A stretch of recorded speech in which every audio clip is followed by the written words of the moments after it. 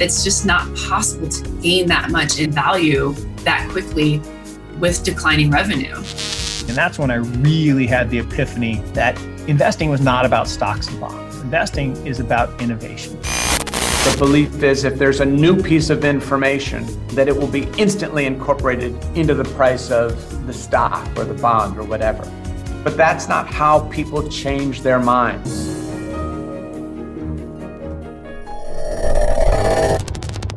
Welcome back. I'm Hayden Brain, and you're listening to Opto Sessions, where we interview the top traders and investors from around the world, uncovering their secrets to success. David Rosenberg is the President and Chief Economist and Strategist at Rosenberg Research, an economic and consulting firm he established in January 2020. David's CV boasts stints at Merrill Lynch, first as Chief Economist and Strategist for the company's Canadian arm, before a promotion to Chief North American Economist. From 2009, David was Chief Economist and Strategist at Gluskin Sheff Associates, pivoting from an institutional focus to cover the interests of high net worths. David gives us his outlook for Russia and the likely repercussions of their invasion into Ukraine and the resulting commodity supply squeeze.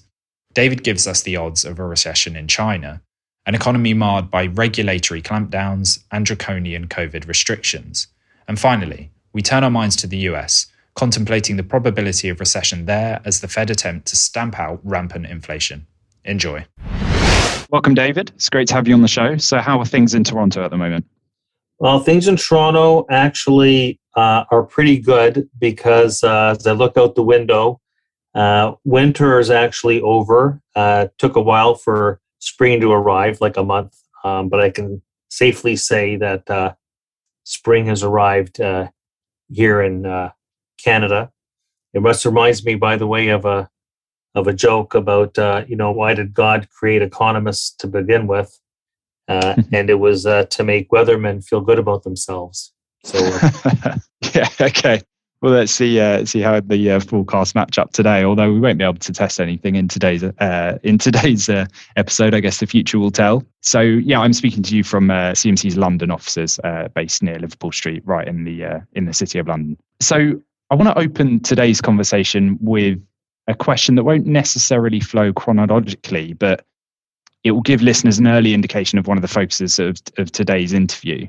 And that is really to kind of identify, I suppose, what Rosenberg's edge is, how you might provide superior or perhaps more aptly, more consistently accurate economic insights than your peers. So if you can answer me, what do you think Rosenberg's edge is, if you have one? Well, I think everybody likes to think that they have an edge. And I'd have to think that, the one thing that you cannot replace in this business of financial markets and analysis and forecasting is you can't replace experience.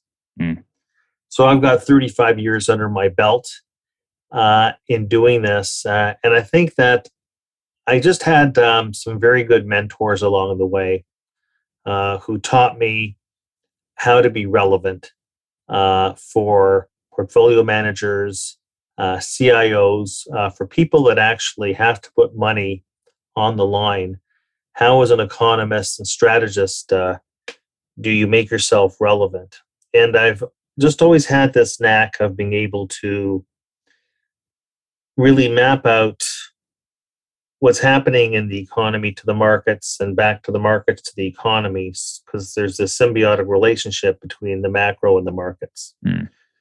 So I think that's really, if you're asking me for my edge, it's historically being able to take the economic data points, create a collage out of them, and be able to see how the moving parts are signaling in terms of shifts in the financial market landscape. So it's really connecting those dots between what I'm seeing at the macro level to what the anomalies could be, what is not being priced in those economic tea leaves at the market pricing level. Yeah, fantastic. And as I say, that's the topic that we're going to return to. I've got a few macro and economic developments that I'd love to get your insight on, and then how they actually impact financial markets today will be fascinating. So we'll hear more on that in due course. But let's take a step back and just introduce you to anyone that isn't aware of your work. We've got a lot of UK listeners as well, so perhaps less familiar with the work that you do at Rosenberg. And I did some research before the call, looked into your background. It looks like you were Chief North American Economist at Merrill Lynch. And that's kind of where I've decided, I suppose, to start tracking your career trajectory, because I think there's a few more roles after that that are also relevant to today's conversation as well. And I read that you were consistently ranked in the Institutional Investor All-Star Analyst rankings during your time there.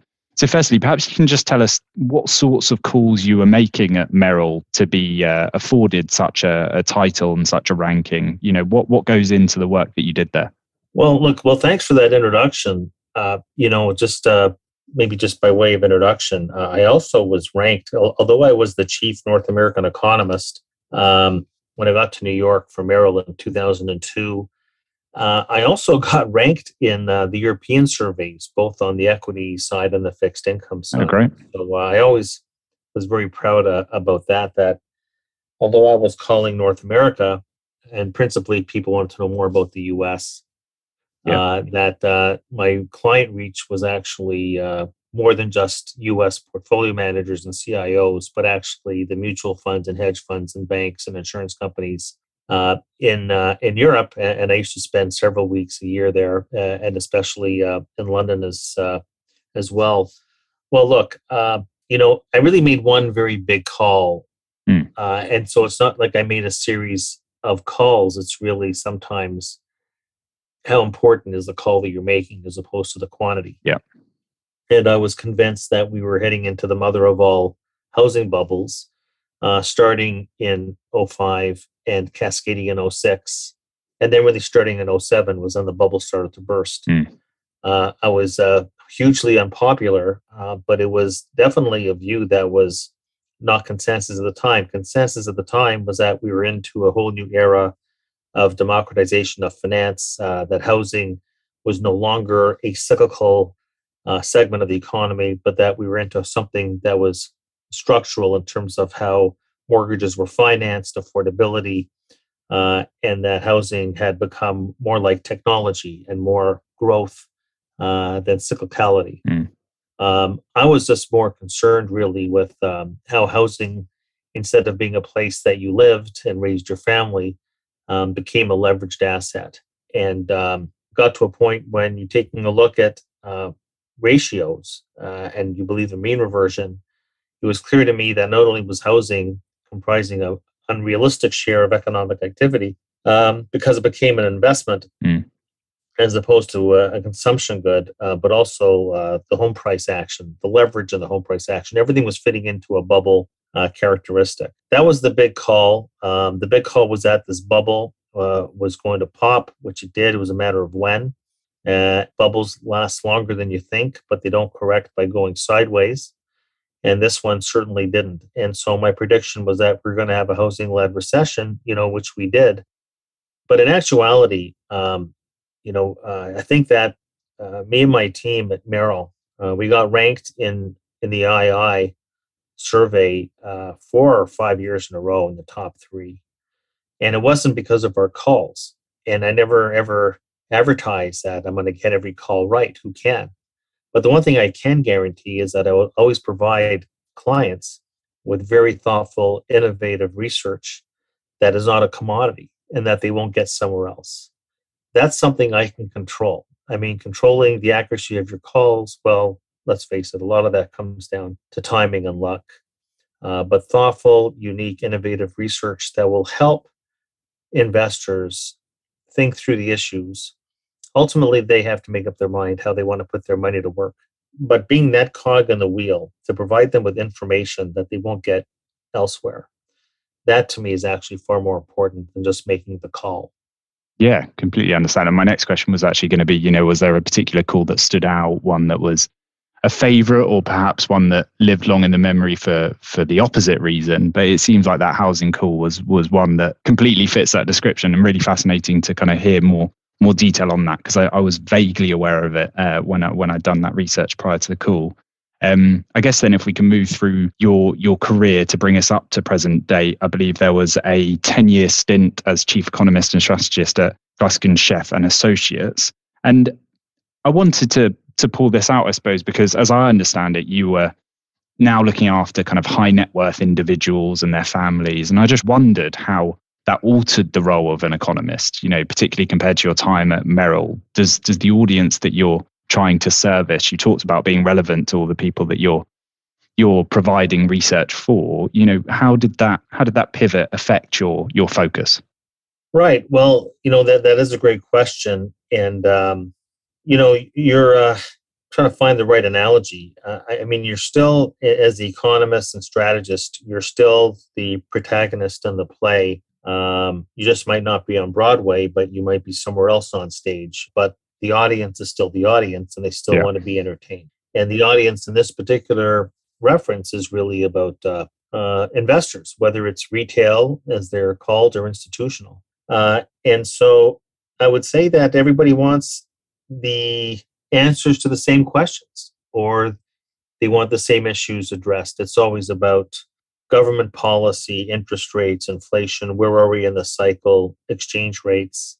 The one thing in our particular business is that the questions never change, but the answers do. And of course, the answers come down to, where exactly are we in the cycle to a very large extent. But you're 100% right that my client focus shifted from, call it more of an institutional base towards more of a retail base. But whether or not you're the senior long-only equity portfolio manager at Fidelity, or whether or not you're a successful entrepreneur in Montreal with your money, say at a Gluskin Sheff or at a money manager, you still want to find out, how are we going to make money in these sorts of markets? What are the tea leaves telling you at the particular moment of time?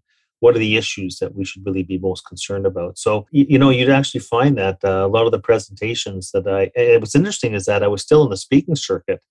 I had a business within a business when I was at Gluskin. So, and that's how I started Rosenberg Research, was that I had 2,000 clients globally that weren't clients of Gluskin Sheff. And most of these were institutions. Funny, a lot of these through the paywall, a lot of my clients at Gluskin Sheff were actually competitors with Gluskin Sheff. They were also, and a lot of them were former clients of mine when I was at Merrill. So it goes to show that I would have the same slideshow on a Tuesday in Toronto to Gluskin Sheff's retail clients, and on a Thursday I'd be in New York giving the same presentation to my subscribers who would be portfolio managers. So it's really doesn't really make much of a difference. An investor is an investor, whether or not you're doing it from home and you have another business, you're an entrepreneur, or if you actually do it for a living and you're a CIO at some big fund manager. It's pretty well the same. Yeah, fantastic. Well, that sets us up well then for a conversation that will be going out to predominantly retail investors, although we do have some intermediaries and institutional listeners as well. And I think we can use this juncture to return to the theme outlined in the opening question, which is, of course, what makes Rosenberg tick? You established Rosenberg Research in January 2020, I read. So talk to us about why you decided to found the firm. Was there a eureka moment, perhaps? Well, I guess that there was a eureka moment. Firstly, Gluskin Sheff got bought by a private equity and debt firm called Onyx. My contract with Gluskin was coming to an end. And I was, to be honest, aching to get out and strike out on my own. I had no shortage of offers. When word got out that I was leaving Gluskin Sheff, there were no shortage of offers from other institutions to come on board. But, I was pushing 60. I'd only worked at big companies. And I learned a great deal of Gluskin Sheff because it was after many decades on the sell side. I went to the buy side and was there for almost 12 years. And it's amazing how much I learned, how much you can learn as an economist and a strategist when you're sitting with the portfolio managers 24/7 and you figure out how you really do become relevant for the decision-making process. Because I thought I had it all figured out at Merrill Lynch. But just because, I did that for that period of time, and before that at the Bank of Montreal, before that, the Bank of Nova Scotia. These are big multinational corporations, but on the sell side, the buy side, I actually figured out a whole lot of things. And a lot of it was what makes the brain of a portfolio manager or an investor, what makes their brain tick. And of course, you just figure out that it's just one giant probability curve. And so you always have to weigh the options. So what I learned the most was really when you asked about before about the secret sauce for me and for Rosenberg Research. Well, firstly, it's being humble and understanding that there is a base case scenario, but it's not the only case. So what I learned after 12 years on the buy side was that if you don't have a plan B, you don't have a plan. So you have to scenario build. You have to basically have your base case scenario, but you have to scenario build and be ready to exit your call when it becomes obvious that it's not working. So you have to set down disciplined markers as to when I will get out of this call. Because one thing I did learn is that you will be forgiven. You will be forgiven for your mistakes because we're all human. But you won't be forgiven for making the same mistakes twice and for not having an escape plan. So I learned that. In answer to the eureka moment, it's interesting that when I left Merrill Lynch in 2009 in New York and came back home to Toronto, I had no shortage of people coming up to me wanting to partner with me to set up Rosenberg Research. But I didn't want to have that. I was moving back from New York to Toronto, and I had a young family, and I was, really, I was in Toronto, in New York, and living out of a suitcase for 7 years. And I just wanted to reestablish some stability in my life. So I opted for Gluskin Sheff. And it was a good idea at that point not to rush out and start my own business. I actually don't think I was quite ready yet. I really need to get that seasoning. Even though I was turning 50, I needed to get that seasoning of really getting the experience working with the investment team at Gluskin Sheff and really figuring it out. And so the answer is yes. The timing was right. My contract was coming to an end at Gluskin Sheff. I had already had the ability to stress test the Rosenberg Research model because although Rosenberg Research didn't technically exist, it was not a legal entity. I did have, call it 1,800 subscribers in 40 different countries. So I already had my own subscribers. This wasn't Gluskin Sheff's business. Gluskin Sheff was not running their money. These were my subscribers. These are people that want to pay to hear my voice. So I was already started the business playing from the front tees, as they say in golf. And so I didn't have to start building refrigerators from scratch. I had a bona fide business to start. So you're quite right. It was really a matter of when. People said to me, that I would once I started the business, people said, and they were right. They said that you'll be saying to yourself, why didn't I do this earlier? And they're right. But you can't cry over spilt milk. The reality is that I started it. The timing is funny a little bit, as you said. January the 6th, 2020. Next thing you know, less than 2 months later, we're in lockdown mode with the pandemic that we all thought at the time was the bubonic plague, and we've worked remotely. So imagine starting a business. My staff didn't know each other. We did have office space in downtown Toronto. We had to basically, turf that out, and we're all working remotely. But it's gone incredibly smoothly, I have to say. But you're right, it was a eureka moment. It is, I've got 3 sons, how they say, and it's true that, it's hard to even remember once you have kids, what life was like before you had kids is like a blur. And I'll tell you that on a professional basis, what life was like before I started Rosenberg Research, which is almost like having a baby and you nurture it. But life, type of professional or Rosenberg Research is also a blur. But yes, it's been 100%. It's been a blessing. It's obviously a challenge. The research business inherently is a commodity business. And information, there's so much out there with social media and the internet that you can get for free. You really have to prove yourself. So I've always told my staff, and this goes back to Gluskin, it goes back to Merrill. I always told my staff, we have to consistently be unique in the marketplace, which means that we have to look at the world differently. And we have to always try and look for things in the data and the markets that other people aren't going to find. So I've been trained as an economic and financial market detective. I have tried to teach my staff to do the same thing. And that's really the secret of success to a large extent is being able to differentiate yourself in a marketplace like my business, which is financial market and economic research. Differentiate yourself in a market that is so familiar and so easily accessible that you have to make yourself unique. So with that said, that eureka moment came after I left Gluskin Sheff. We haven't looked back, and the business is doing fine. And I appreciate you asking me that. No, that's great. It's really fascinating just to get the background of kind of where Rosenberg began. And just to dig into your approach at Rosenberg, because I think that will set us up nicely to talk more on a macro basis about what's going on in current financial markets. The kind of mission, I suppose, cited on Rosenberg's website is you're there to provide investors with a unique lens on the macroeconomic and market developments that are shaping the financial future. And I just wanted to dig into one term mentioned within that mission, which was unique lens. You were talking about Rosenberg needed to be unique, needed to be differentiated to your peers. But if we can just, I suppose, dig into that, what exactly makes Rosenberg unique? You know, what forms that unique lens? I imagine there's several things or factors that go into that lens that you apply to global economies and financial markets. So perhaps you can tell us more on that.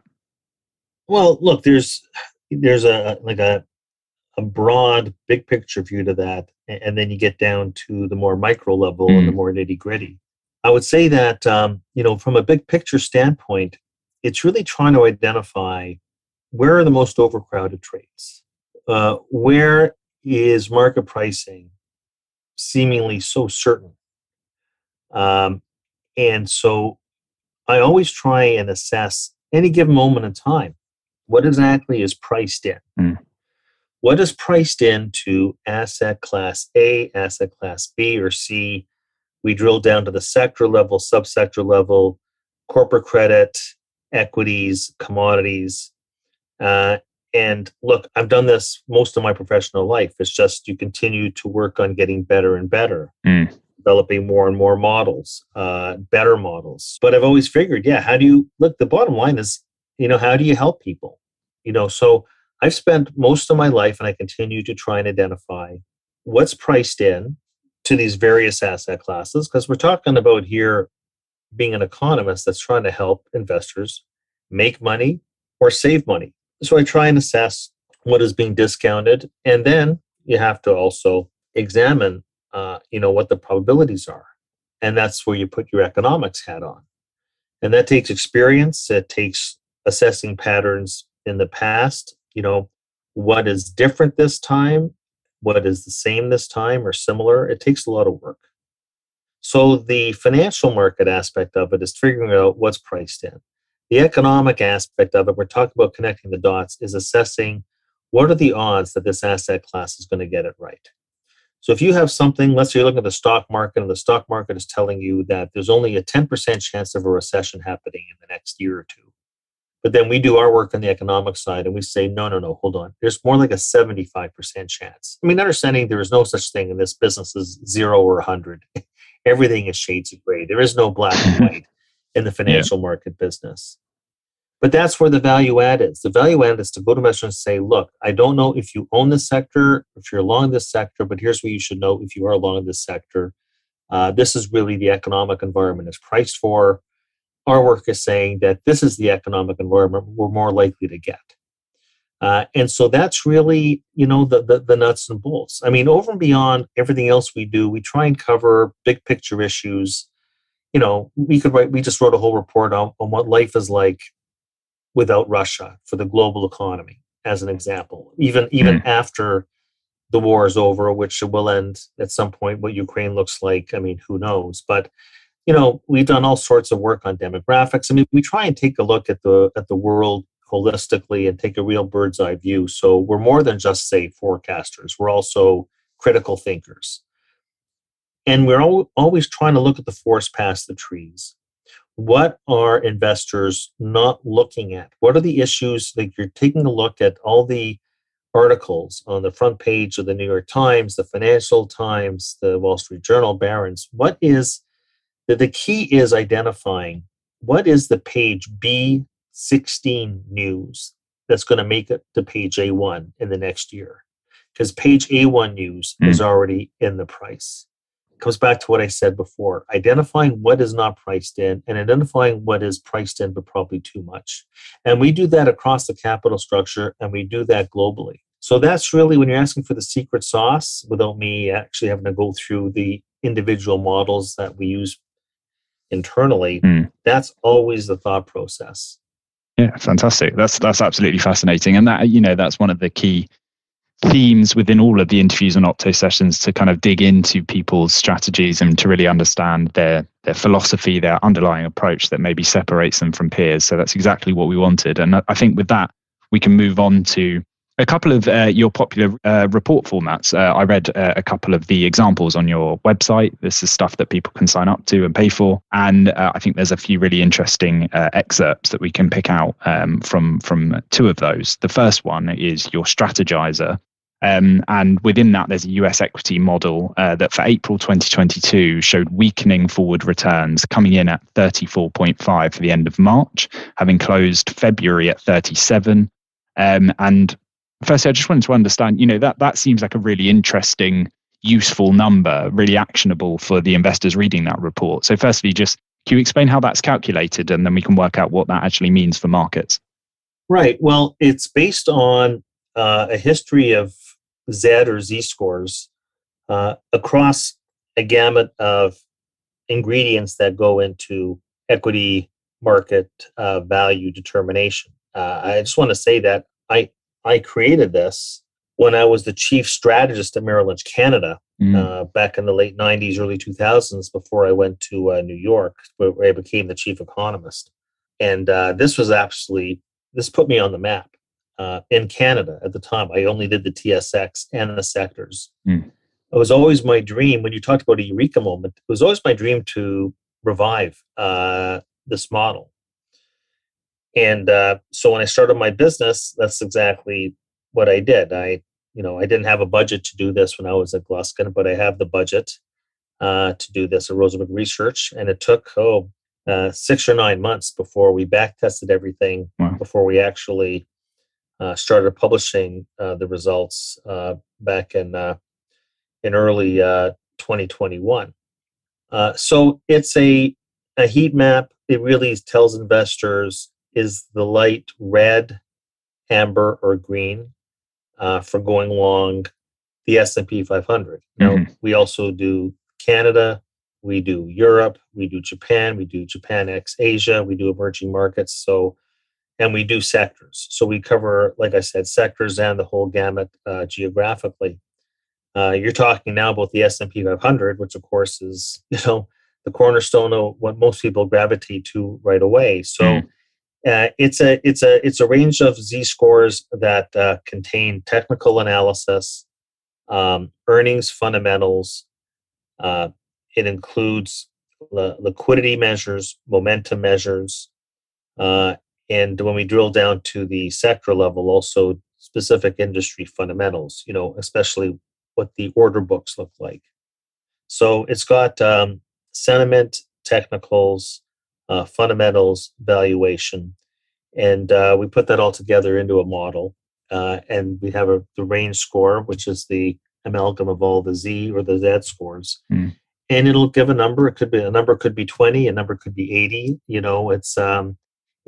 It could be something. It could be a 0 or 100. I mean, that's those are extremes.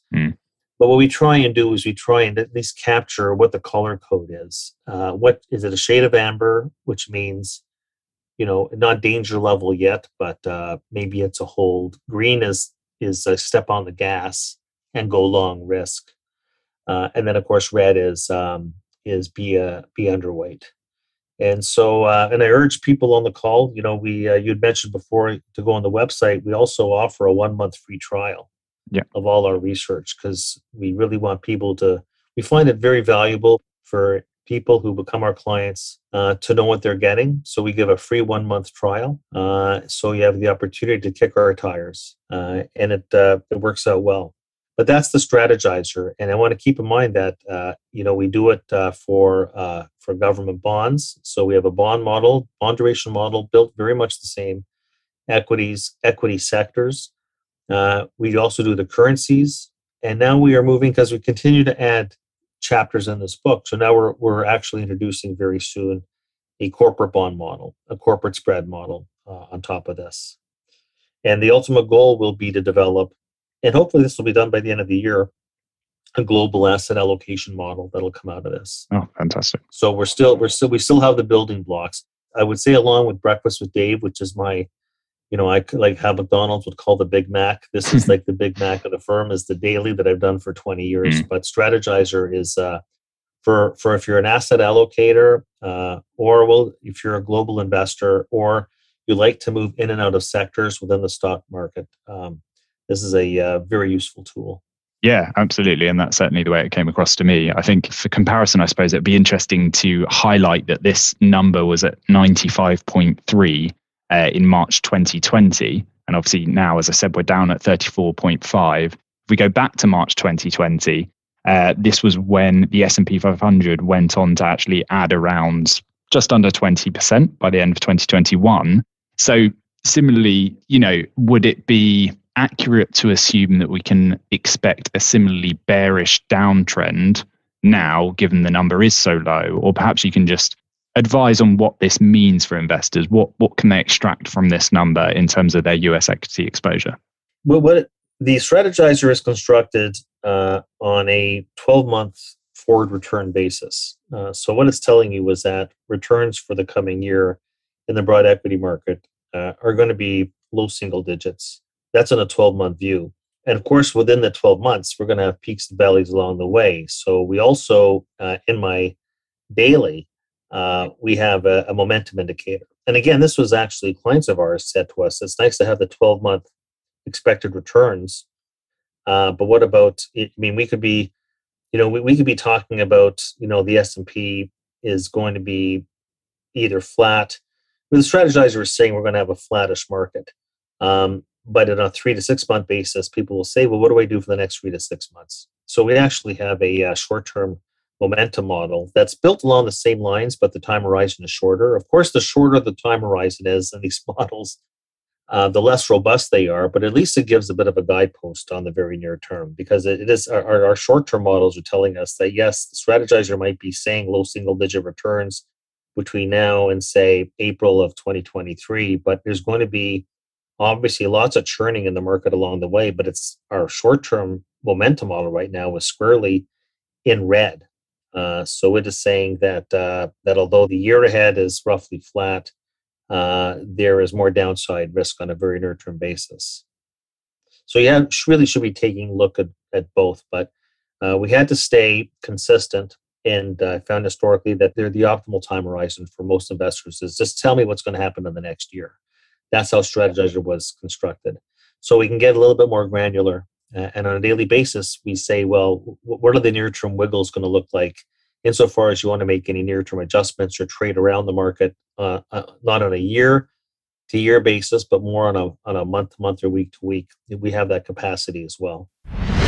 We hope you're enjoying the episode. For interviews like this every Thursday, subscribe wherever you get your podcasts. And while you're there, make sure you give us a star rating and leave guest suggestions along with any other feedback in the review section. Now, back to the show. Fantastic. And that's available within that Breakfast with Dave report that you mentioned. So both of those reports, as you mentioned at the start, are available with this free trial. And then obviously people can sign up to the full thing if they wish to do so. We'll put a link to that in the episode description just so people can find that easily. I think that perfectly sets the scene then to move on to, I guess, what I've termed within my interview agenda, your macro outlook. We can go around a few of the key financial markets just to get your perspective on what's going on there and in global economies too. I listened to your recent interview with Stephanie Pomboy earlier this month, and you talked about Russia. You mentioned it earlier. Obviously, the invasion of Ukraine is something that nobody will have missed. And I think you referred to it as a game changer in that interview, which of course it's proving to be. So if we take Russia independently for a moment, what do you think the chances Russia defaults on its debt for the first time since 1918? This is something that's been covered quite heavily in the big publications. So was keen to get your perspective. Well, I think that it's in this whole realm of nothing's ever 0 or 100. It's as close to 100 as you can probably expect, and in some cases, you could argue that the default's already happened, since some of these payments that are dollar denominated have been made in rubles. Yeah. And quite a bit of the debt has already been downgraded to distressed by the major agencies. So you could argue that this process is already well in train.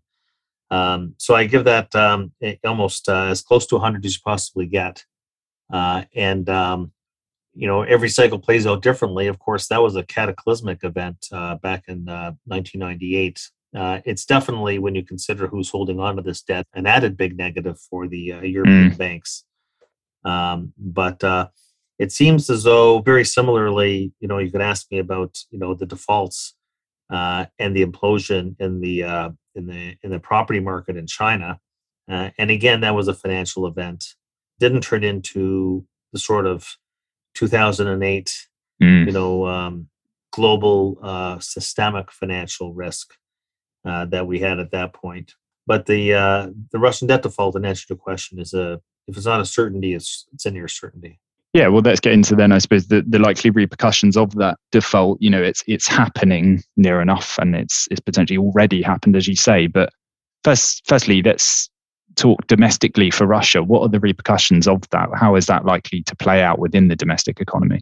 Well, look, I mean, this is when I was talking with Stephanie about Russia-Ukraine being a game changer. It was much bigger than just Russian, the Russian bonds, and Russia is already experiencing a deep recession and you could argue borderline depression.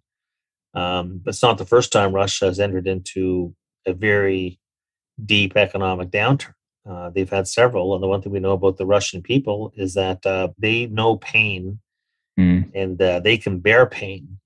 And it's actually striking that when you look at the independent polls, they actually show the vast majority support Putin, although who knows what information they're getting. Yeah. But that wasn't the major point. The major point is about how important Russia is as a commodity producer for the world. The fact that we went into this crisis with European dependence on Russian energy being as acute as it is. And of course, I don't think most people understood how big and how important Ukraine is, especially when it comes to rare earth materials and what's important, especially for the semiconductor industry. We all of a sudden realized that neon gas is something that's very important at a time when semiconductor supply chains have been totally disrupted because of the pandemic.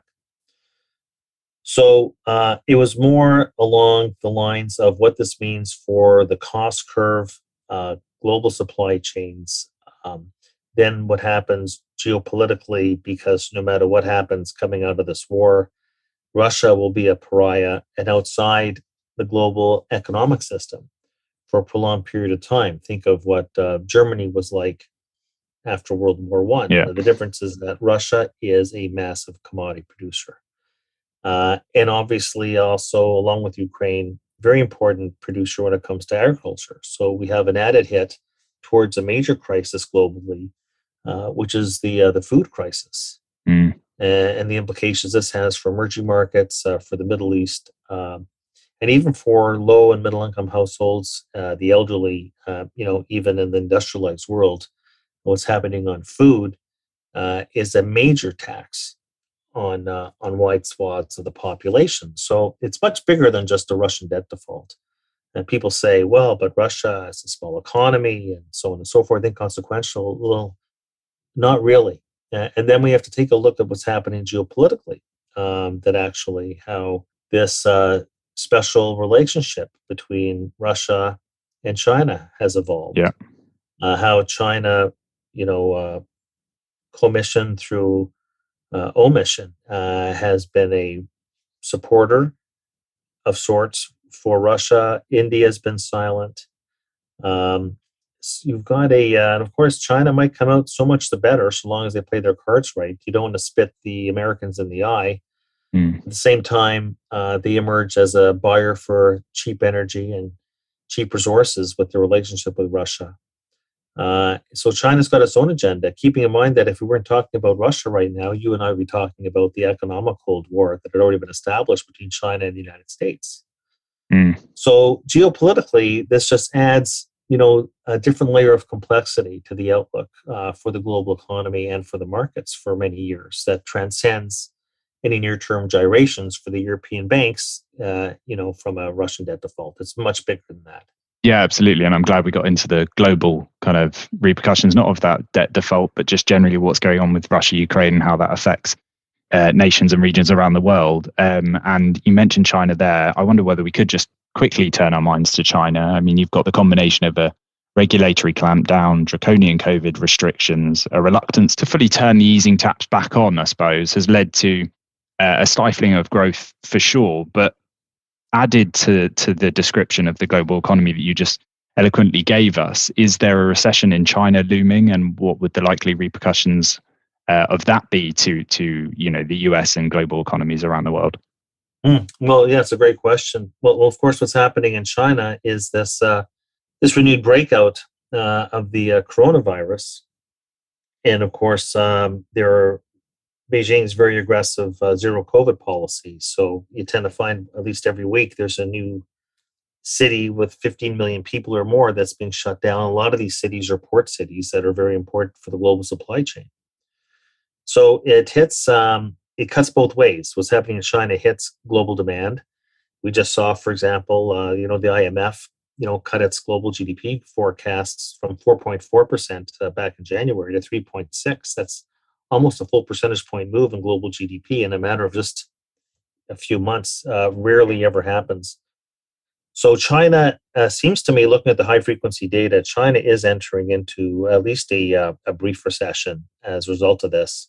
And so that's already happening. On the other side, you got to be thinking that, and I'm going to come out and be viewed as being bullish on China, but maybe, we're about to actually publish a report on China because China's going through a very significant transformation. And, whether you like China, you don't like China, if the name of the game is to make money for you, your children, your grandchildren, you can't ignore China. And the point I'm making is that they are making a significant transition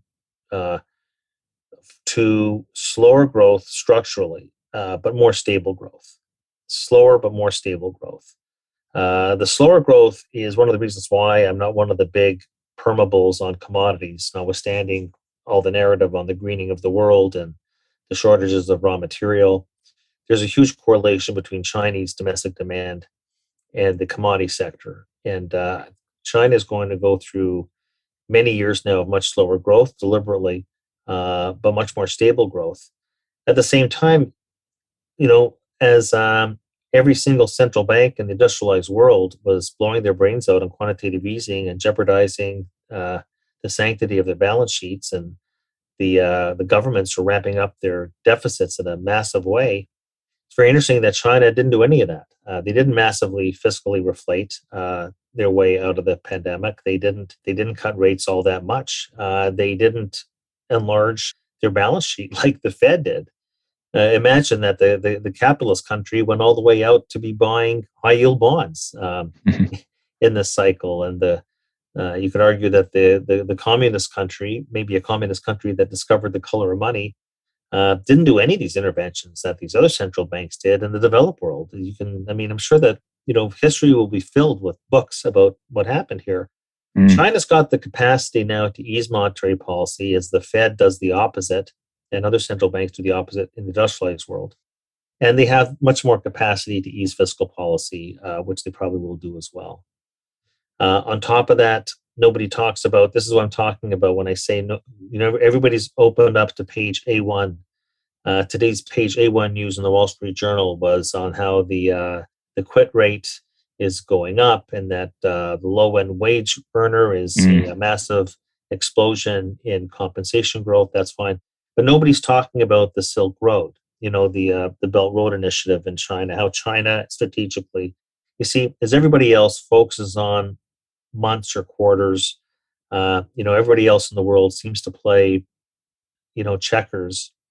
China plays chess. So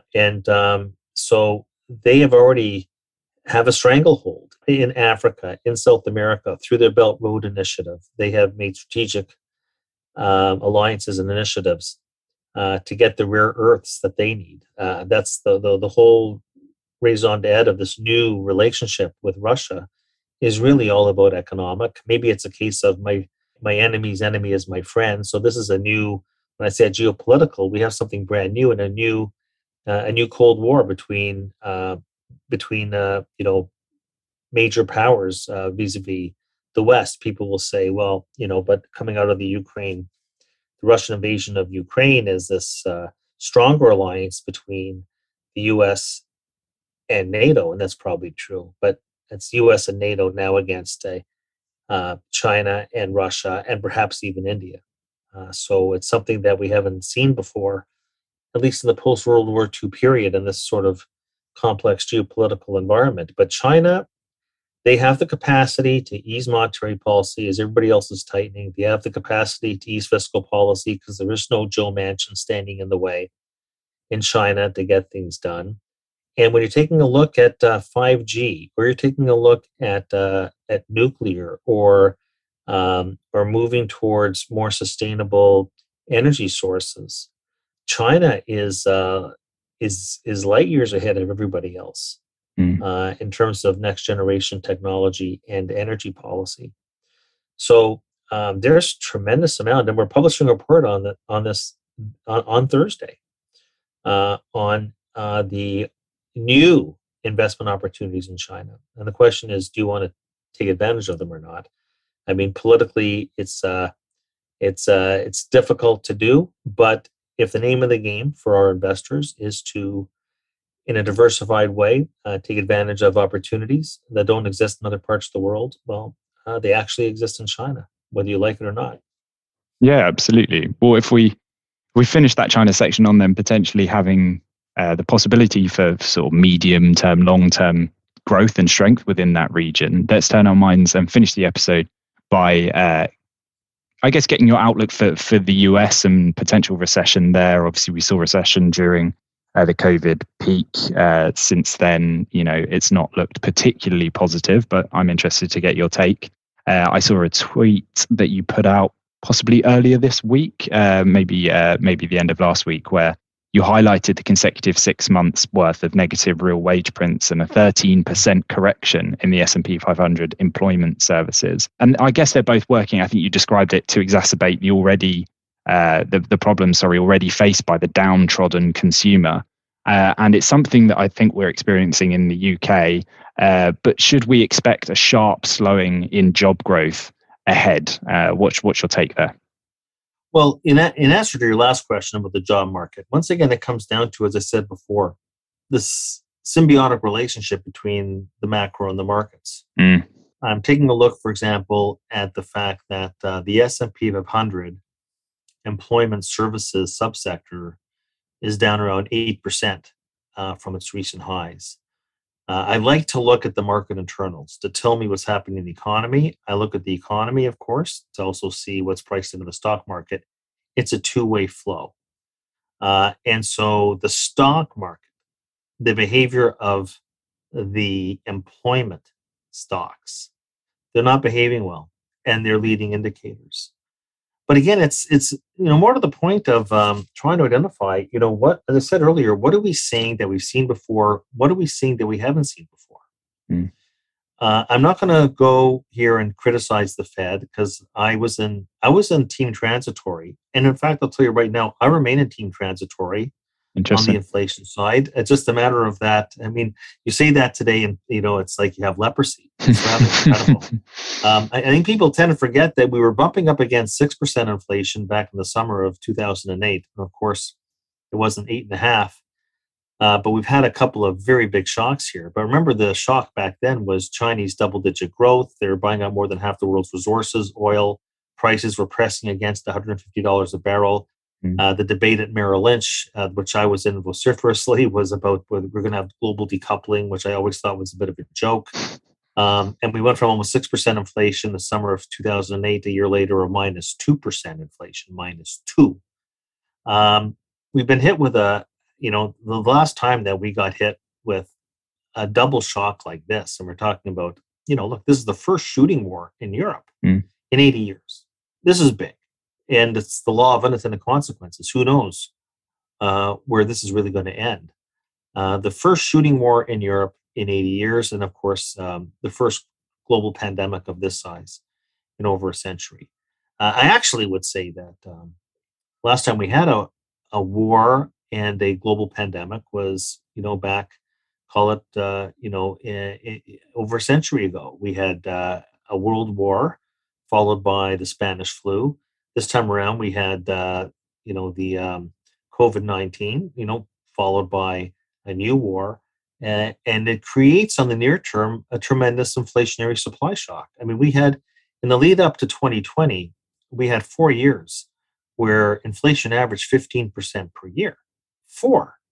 A 15% per year inflation. And then for the next 10 years, once the shock subsided, inflation averaged less than zero. So the point I'm making is that I thought the Fed had the story right. I think they bungled the job in terms of trying to explain what transitory really meant. And that, nobody ever put a timestamp definitionally on the word transitory. But the Fed is clearly, they've pivoted again in a major way. You could not have read Jay Powell's speech from Jackson Hole last August to the dramatic shift in policy right now. To go from there to talking about 75 basis point rate hikes, let alone 50, to me, it just boggles the mind. But they seem to believe that their credibility is under attack. We're seeing, what's happening in terms of these China lockdowns. As I said, the initial impact is on supply, the escalating war in the Ukraine. These are recurring supply shocks at a time when we just came off, the pandemic domestically. So it's true that we had a massive fiscal impulse and massive stimulus, but that's in the rearview mirror. So I'll just say this much. We ran a model trying to assess where we are in this economic cycle. We looked at 17 different market and macro variables to assess their pattern of behavior through the cycle going back to 1950. And so this is what we do when you ask about what makes us different. We were able to ascertain that even though this economic expansion is only 2 years old, believe it or not, the pattern of behavior in the market and the macro variables are such that we are 82% of the way into this economic cycle. In other words, it's almost over.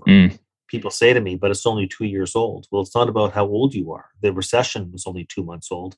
It really smacks of the double dip that we saw back in the early 1980s, which is really relevant because we have Jay Powell now comparing himself to Paul Volcker.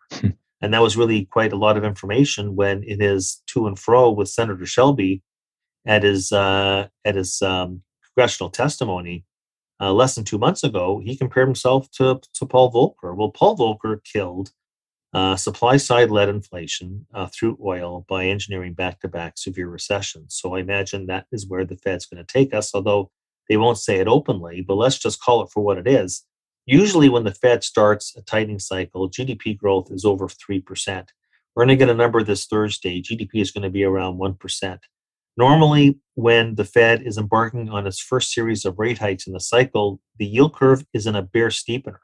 This time around, usually the bond market leads the Fed. The bond market is the one that tells the Fed you're behind the curve. It didn't happen this time around. This time around, the bond market has followed this aggressively hawkish tone out of the central bank. Normally, the yield curve 2s 10s, insofar as that's still relevant.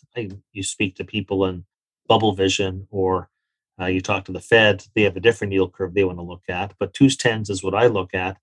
It's around 20 basis point spread right now, so it's not inverted. That's fine. But usually when the Fed starts tightening, that curve is 120 basis points, not 20. And there's never been a time where the Fed embarked on its first series of rate hikes in the cycle with all the major averages below the 200-day trend lines. And so we've never had a stock market. We never had a yield curve this flat or the stock market this weak. And then you're taking a look at the different sectors of the market. Home builders down 32%, home furnishings down 40%, retailing is down 20%, the banks down 23%. So you have, when you look at the domestic cyclical segments of the stock market, they're telling you Well, they're telling you that we have a 50% chance of a recession, and the Fed's just getting going. So I would say that, our numbers are closer to 80% chance of recession. The market's really priced more for a soft landing right now. That's why we're still very cautious. And, the only other thing that I would say is that, we are into right now the mother of all tightening cycles, because when you actually count in what the futures market is discounting and then the planned balance sheet reduction by the Fed, we're talking about a combined 450 basis points of de facto rate hikes this year. Wow. And then you trace that through what it means for GDP growth. It's about a 2.5 to 3 percentage point policy drag on growth. That, by the way, accelerates to negative 5.5 percentage points in 2023. So you see what I'm saying here is that when we trace this through into an Okun's Law type of model to predict where the unemployment rate is going to be going by the end of the year, we have it at around 5%. Call it 4.5 to 5%. We'll have it in a range. The Fed's at 3.6%. So that's where you build in from taking the economics, taking the policy shock to the economics to what's near and dear to the Fed's heart, which is the unemployment rate. Now, that might be what the Fed wants to see, because Powell went on record as saying that the labor market's just way too hot. Well, by the end of this, the question really is for investors, how hot will it be by the end of the year? Well, we have roughly 5% unemployment by the end of the year, which means for sure, well, let's just say almost for sure, that we will be in a recession, not in 2023, but the second half of this year. How, therefore, do you want to be invested?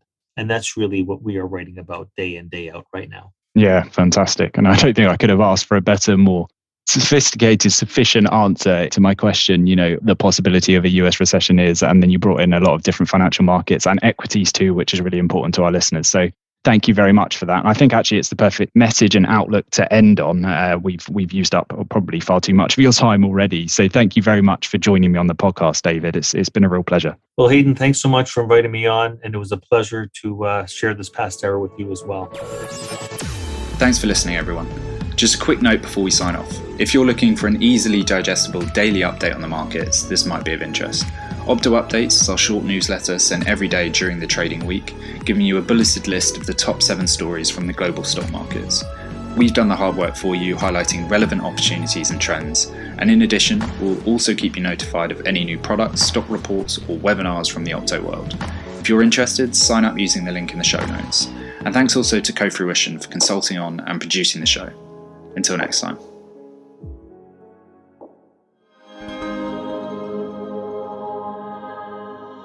Co-Fruition.